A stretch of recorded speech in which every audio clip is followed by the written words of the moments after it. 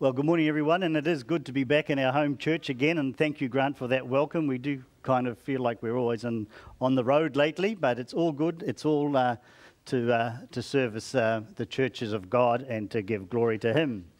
And, of course, today I'd like to bring you greetings from David Askin. He contacted us this week. He got news that Hene is now fellowshipping with us, and he sends his greetings and his love and hopes to be up here again shortly. A lot of you would know also Carmen, who was fellowshipping with us, a good friend of ours at the early part of this year. Poor Carmen's been diagnosed with leukemia. We don't know what type of leukemia she's got, but it seems to attack her immune system. So please remember Carmen in your prayers for us. Thank you. And of course, today is History Unfolds Today as we get ready to say thank you to all the officers that have served the church. And from next Sabbath on, we've got new officers serving our church. Today is the day where I actually hand the scepter over to Lewis Ringrose as head elder. I praise the Lord that you've allowed Marianne and myself and our team of elders to serve this church in that position for the last 7 years. And it's been a really rewarding time. Hasn't always gone well, and we've disappointed one or two people on the way. For that, we're sorry. But please continue to pray and support your elders of the church, the leaders of your church, your board members, so that they too will always be encouraged as the Spirit of God leads them. So again, thank you. However, you're not going to get rid of us that easy. We still remain the associates here in Whangarei, and we love you all. God is absolutely awesome. And as you know, there's many things happening within our churches. And we had the colporters go through the Kaikoui church. And it was amazing. They had made different contacts with different ones in the Kaikoui region. I think they had sales of over $10,000 in that area. But they gave me some contacts that I could go and visit. And one was a guy by the name of Thomas. And it's very hard, I don't know why, but to try and get people home in Kaikoui. It's only a small place, but everyone's busy still there. And anyway, I met up with this man, and I went to his home, and I said, "Excuse me, are you Thomas?" And he goes, "Yes, you must be Gary. They said that you'd be calling around." So anyway, we made up a time to meet together, and unfortunately, I mucked up the first one because my first appointment took longer, and by the time I got there, he had to go on another errand. Take his son back to school. So then the second time I called on him, his brother was ill. He had to take him to hospital. So I said, "Well, can I have prayer with you in regards for your brother?" And he said, "Yep, that will be great." So we did that. The third time I met him, we were able to have a study together. And it's interesting, when I first went there, the door just opened and this young child just walked away again. Came back a couple of times, went away again, came back, and then finally Dad came to the door. The son is autistic, but what a lovely child. And he just kind of represents his dad in his size and just happy to be alive type of person. Anyway, with Thomas, I took him through the Godhead. I like to explain the Godhead because explain that in detail, because after I've done the studies, I say the reason why I take you through this is so that you're founded on the Trinity. Founded on the Trinity because I know you're going to get a visit from some other denomination by the name of JWs. And also he's been having fellowship with the Mormons. But he was just so impressed because as I explained that to him, I said, "Where did we just get that information, Thomas?" He said, "Out of the Bible." I said, "Amen." And I said, "That's the foundation for our church, is the Bible, sola scriptura." This week just gone, I was with him and I took him through Daniel 2. Daniel 2, as we all know, shows the history of the world. And again, he was blown away that we have such a beautiful message and explanation of the history of the world. And of course, that big rock is about to hit the earth and set up God's kingdom on earth. Again, he said, "That is just so powerful." So I said to him, "Okay, Thomas, we've done 2 studies.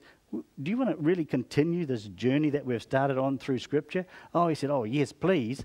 And so it's just interesting to see that people are actually hungering for the Word of God because there's so many people telling fibs out there about Christianity. So please keep also Thomas in your prayers. the other day too, Mary and I had the occasion of visiting a person, and it was amazing because as we got into the conversation, this particular person said to us, "Why don't we keep the festivals? Why don't we keep the Passover?" And I said to Marianne, I said, she wants to keep the festival. She can't even keep the Sabbath properly. Hello. Anyway, apart from that, seems to be a big phenomenon at the moment going through the world, but also through our churches about this re-establishment of keeping the festivals. And so I kind of did a little study, and I put a few slides together in regards to it. But when you look at all the festivals and look at everything that took place in the sanctuary service, it all pointed to one person and one person only, to Jesus Christ. Amen. So I've got a verse, if I could have that up there, Bill, please. Yeah. And this is the one that's very important. Colossians chapter 2, verse 17 says to us that all these things, everything that was in the sanctuary, from the time you walked into the sanctuary, the candlestand, the showbread, the altar, and the incense, all pointed to Jesus Christ. And of course, the curtain was the final thing that actually was torn down to show that there's no separation now between us and God, right? So all those things were symbol of Jesus Christ. And it's the same with the festivals, whether it's the Feast of Tabernacles, the Passover, and all the rest of them that we know of. They all pointed to Jesus and what he had done for Israel, physical Israel, right? So there's really no need. And I'll let you decide in your own minds whether it is necessary for us to carry on. Because like I said, Jesus... they were all pointed to Jesus, and this verse says, which are a shadow of things to come, but the body is of Christ. Now this verse here that we find, and it's also in conjunction with that, in Matthew 24 verse 2. Can you all see that all right? Amen? Okay, good. This one says, and this is a piece of prophecy or a piece of scripture that is totally misunderstood when Jesus said it. So Jesus was actually prophesying to his disciples because they came to him, remember, and they said, "Lord, look at the temple. Isn't it beautiful?" And it would have been beautiful in those days. And then Jesus said unto them, "See ye not all these things?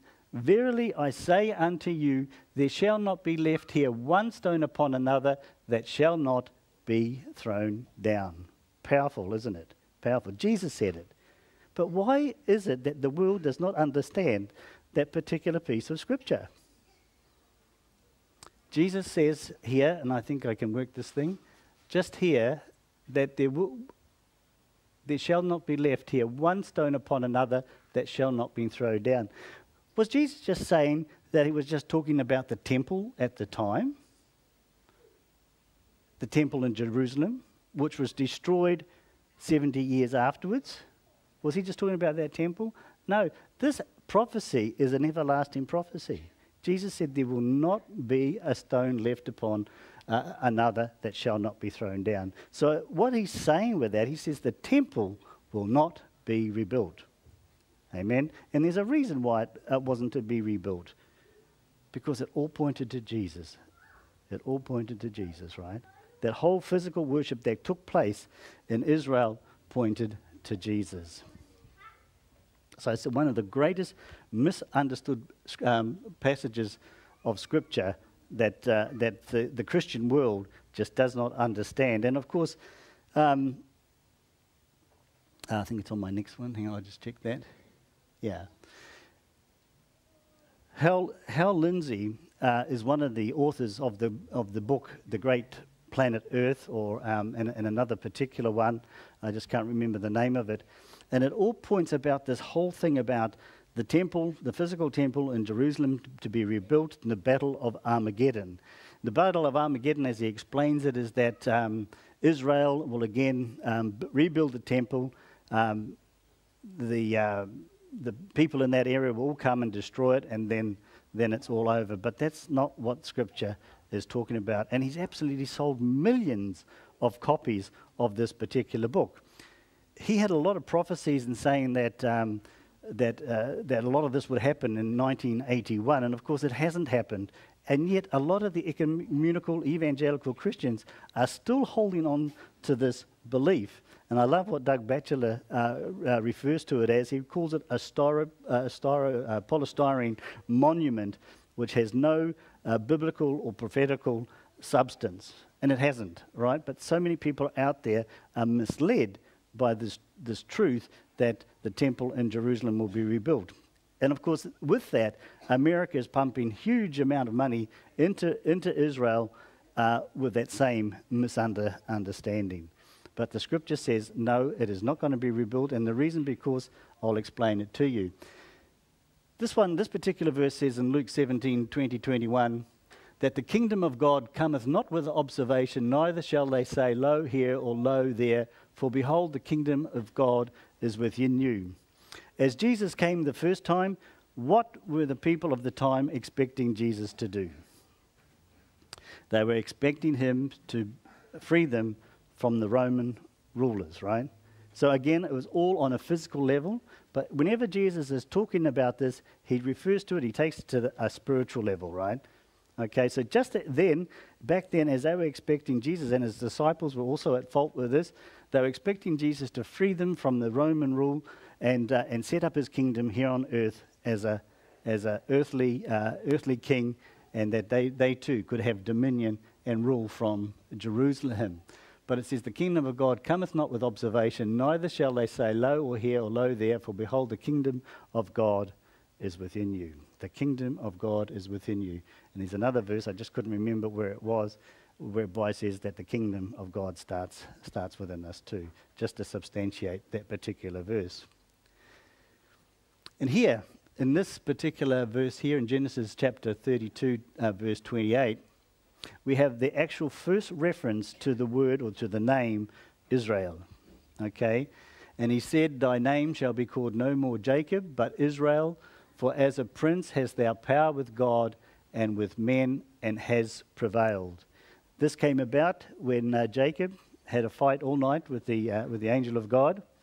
And as it came closer to the morning and the angel wanted to go, Jacob wouldn't let him go, and he said until he asked him to tell him his name. And then he gave Jacob this new name, Israel. And there's an importance here in this particular last piece of this passage or this verse.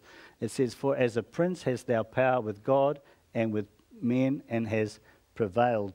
That particular physical fight that Jacob had with the angel, he prevailed, but more so that he had, it has more of a spiritual connotation to that particular text. Because when we look at that particular text there, it also refers to, it has a dual application, and it also refers to Jesus being the prince that has power with God and with men, and has prevailed, because Jesus said, all power has been given to me on earth and in heaven. You'll see that crystallize as we go along. And it was here too, naturally, that even though Jacob is now called Israel, his sons then become, the 12 sons of Jacob then become the foundational members of the actual, what would you call it? Not the city, but the nation of Israel. And then they, of course, then go into captivity into Egypt as slaves. Here we have just another little comparison just to see the difference between the physical Israel and the spiritual Israel. And, in this particular verse here in Genesis, there was a man named Joseph who has dreams and goes into Egypt to preserve his family. Genesis 45:5. This is the son of Jacob, right? The one who had the dreams, told his brothers that one day they would worship him, and they said, oh, no, we won't. But of course, as we know from Scripture, it all came true. So here's this Joseph. He gets sold into slavery and then ends up becoming the prime minister of Egypt. And by going into that position, he's able to be in a position to save his family and the nation of Egypt. All right? In Matthew 2:13, we also have another reference to another Joseph. In Matthew, another Joseph also has dreams and goes into Egypt to preserve his family. This Joseph is the husband of Mary, the stepfather of Jesus, right? And he has a dream at night by an angel where he says it's time to go to leave Israel to go into Egypt because Herod will try and kill your son. Amazing, these two parallels. One, of course, this one here referring to Jesus. Jesus' parents having to flee into Egypt, into the wilderness of Egypt, and Joseph preserved his family by doing the same thing. And of course it qualifies the other text that I have, out of Egypt I have called my son, or in this particular case, my sons.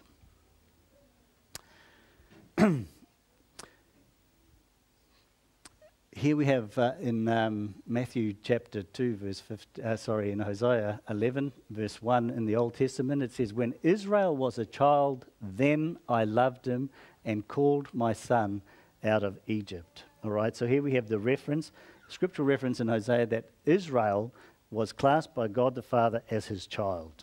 Okay, his child whom he loved, and he called his son out of Egypt.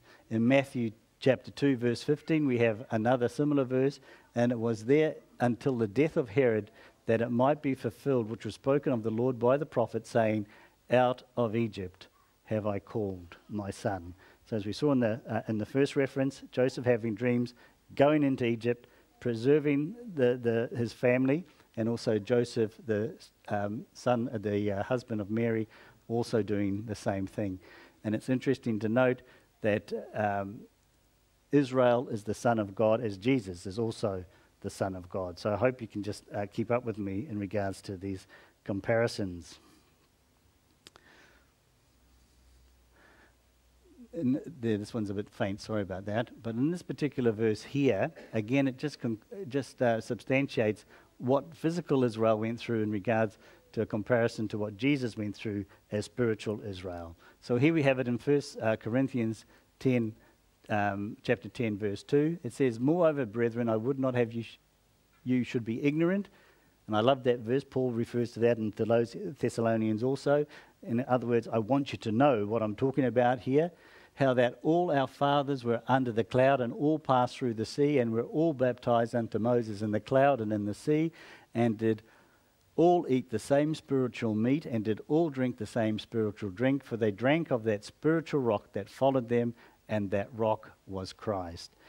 This, as we know, Egypt has been Israel has been brought out of Egypt, and they come to the Red Sea.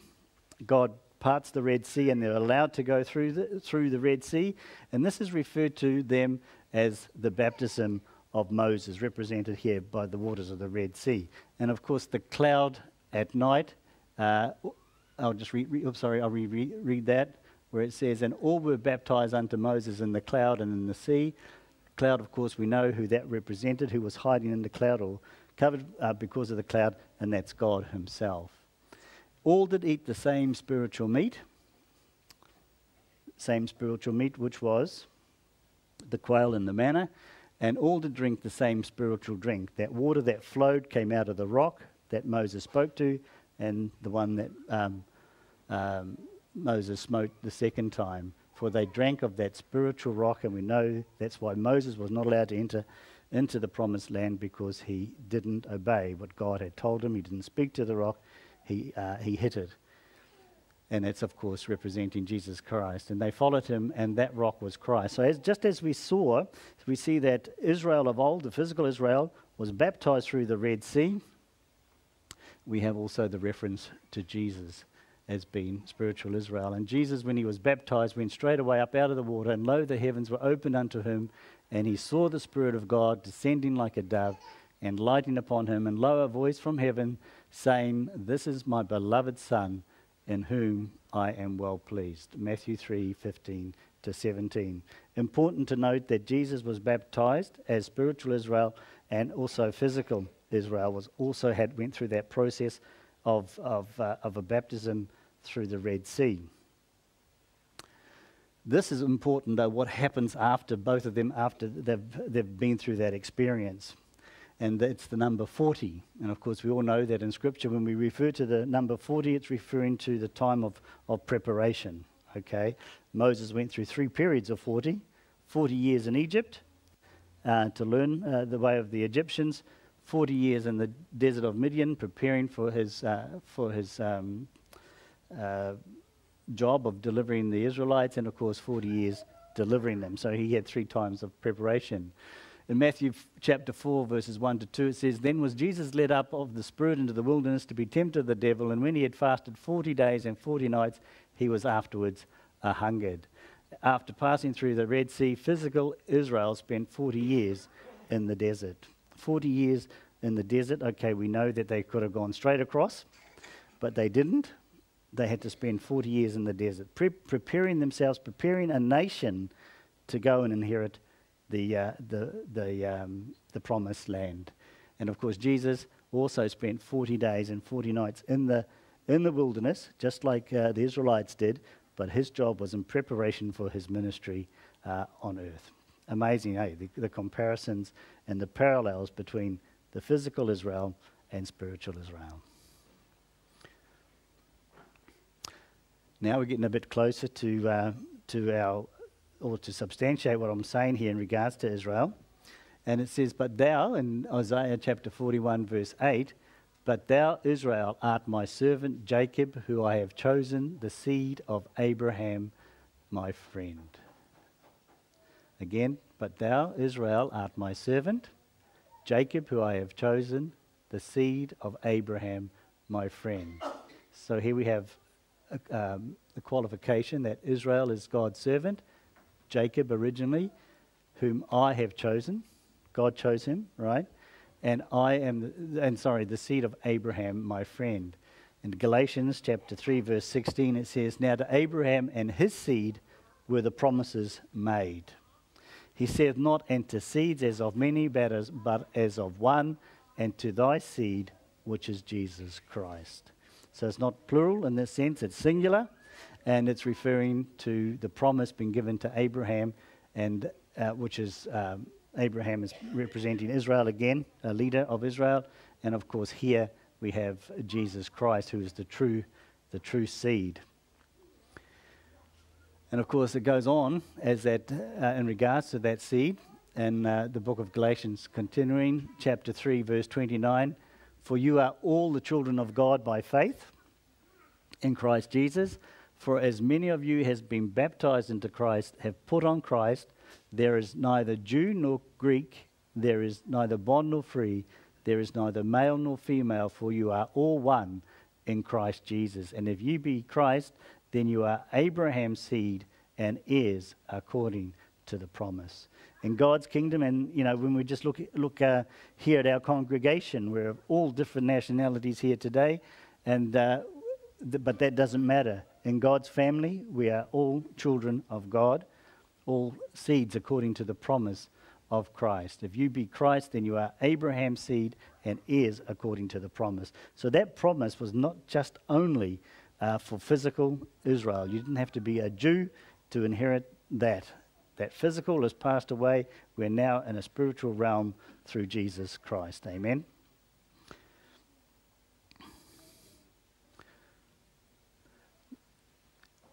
Also remaining in the book of Galatians, chapter 3, verse 7.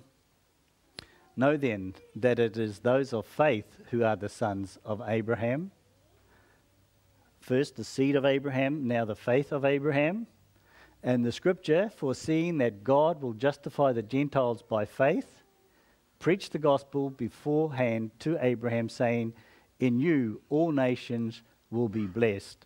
So then those who are of the faith are blessed along with Abraham, the man of faith." So it's important, isn't it? To be part of the promise of God is to have that same faith that Abraham had. And of course we know that Abraham had an enormous faith, because when God called him out of the land of Ur, he just up and went. And we all are being called in a similar manner too. When God calls us, we are to leave everything and to accept everything, to accept this wonderful gift of salvation.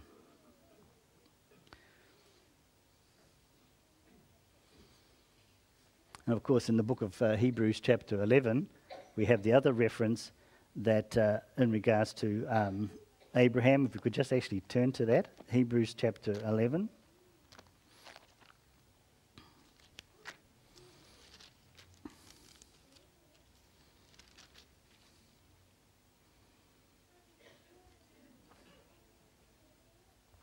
Yeah, Hebrews chapter 11 and reading from verse 8.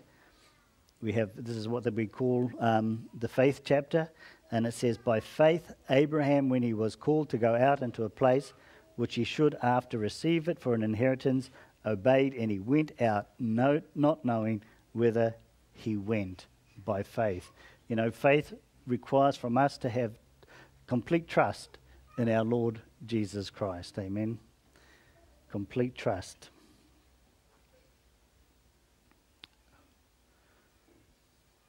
And of course, we have another example which Jesus referred to. Remember when the blind man came to Jesus and asked Jesus to heal him in Matthew chapter 8, verse 10.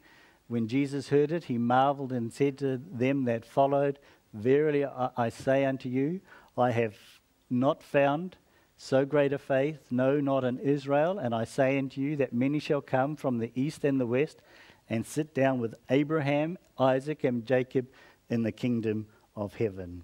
Powerful verse here in reference to Jesus says, I have found not so great a faith in all of Israel. Here he is, and in physical Israel, he's found this faith of who? The blind man, a Gentile person, right? And I say unto you that any man shall come from the east and the west and shall sit down with Abraham, Isaac, and Jacob. It doesn't matter because these people have passed away.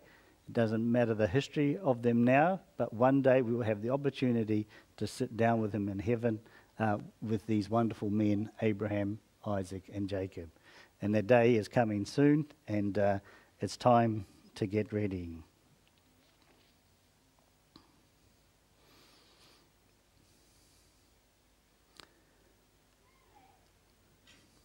In regards to the temple in the book of Thessalonians, 2 Thessalonians chapter 2, verses 3 to 4, it says, let no man deceive you by any means, for that day shall not come, except there come a falling away first, and that the man of sin be revealed, the son of perdition, who opposes and exalted himself above all that is called God or that is worshipped, so that as God sitteth in the temple of God, showing himself that he is God.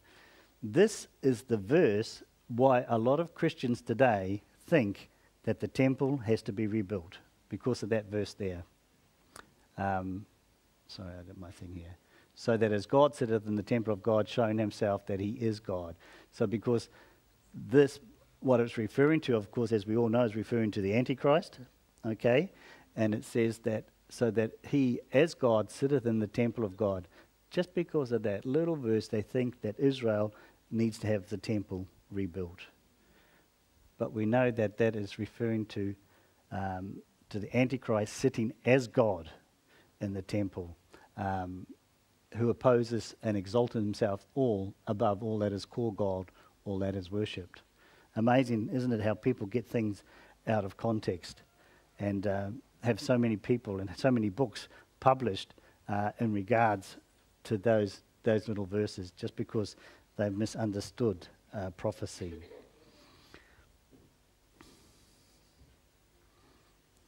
First Chronicles chapter 17, verse 11 to 12.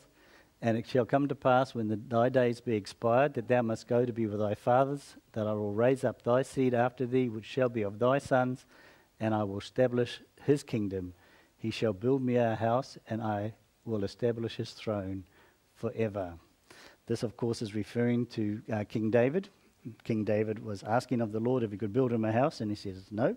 He said, it's going to be your sons that will build me a house to worship in. And because this particular verse also has a dual application in regards to, sorry, can we go back on that one, Bill, please? To play there, sorry. I pushed the wrong button. Yeah, that. Yeah.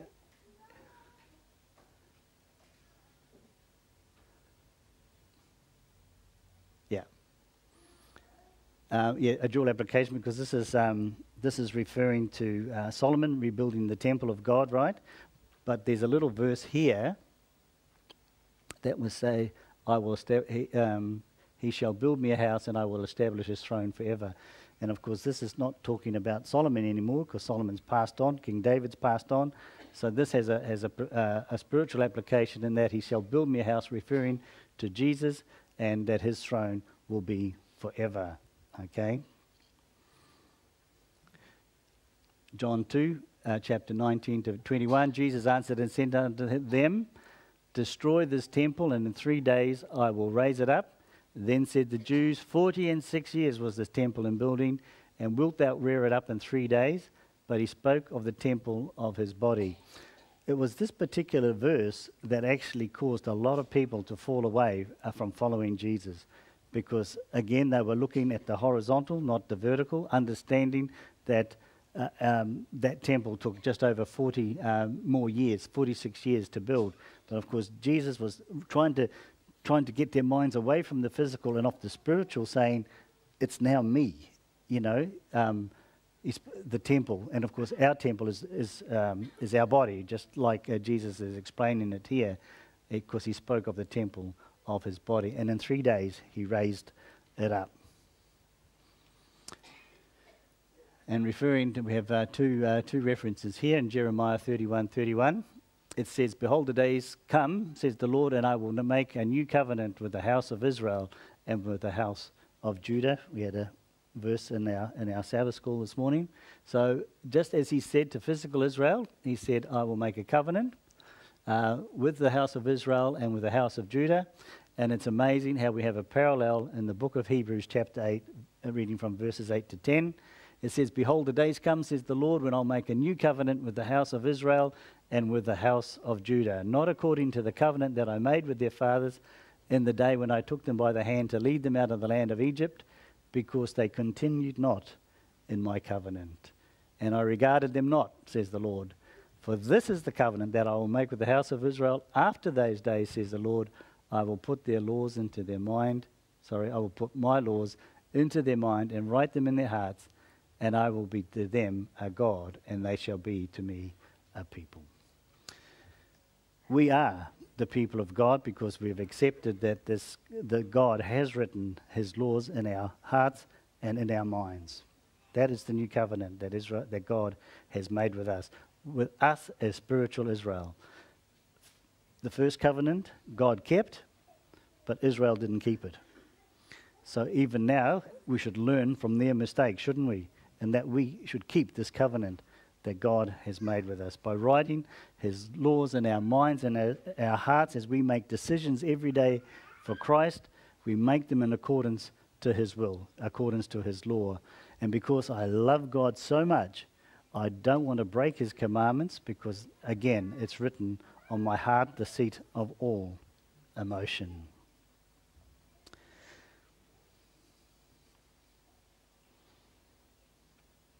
So the covenant that God has made is with all Jews, physical and spiritual. Just like the Jews of old will be saved, so will spiritual Israel. There's no need to worry about the temple being rebuilt. There's no need to worry about sending funds to help rebuild the temple in Israel. The only funds we need to send to Israel is to build our schools and to help build our churches and to support ADRA in that war-torn countries of the Middle East. All right? And of course, just to help people understand that all Jews will be saved, spiritual Jews. We are neither Greek nor Jews. We are free in Jesus Christ. New creatures in Jesus Christ, created for the purpose of inhabiting the heavenly kingdom. So I hope that's helped you have a better understanding of what, when people come to you and say that it's necessary to keep the festivals, or it's necessary to do this or that. No, it's not. Jesus was talking about the physical. With the spiritual aspect of the temple of God, we don't need that anymore. Amen. God bless you all.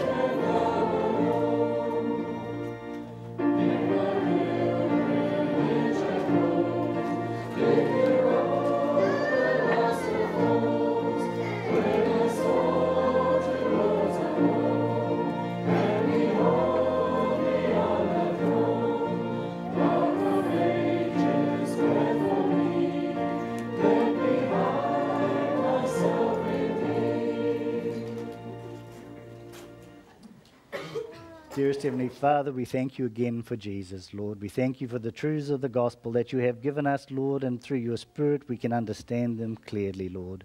Give us the time that we need, Lord, to spend more time in study of your word, and especially as we go into a new quarter, Lord, to study our new Sabbath school lesson. May we just prayerfully be able to study your word as we go into this new week. Lord, help us to cleave to you on a daily basis, even more so. As we see the time approaching, Lord, help us to be bold in our witness. And Lord, we just thank you again for the outpouring of your Spirit upon us, upon our families and friends.